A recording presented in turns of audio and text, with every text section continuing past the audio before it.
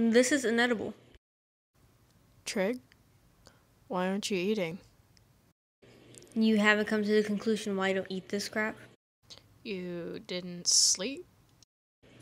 No, this junk is disgusting. I'll eat it then. Waste, please set a day of death for this individual. It's dying again. The rigor mortis is convincing. No, it's still alive. I'll go see to other patients. Later. Am I the woman who grew up in a rich, well-educated family? Well, of course I am. I'm just outcasted from the rest of the barge because I'm trapped here and treating inmates.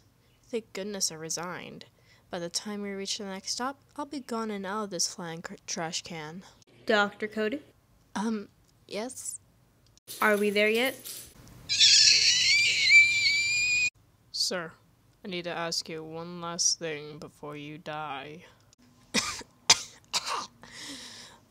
What? Where are the launch codes?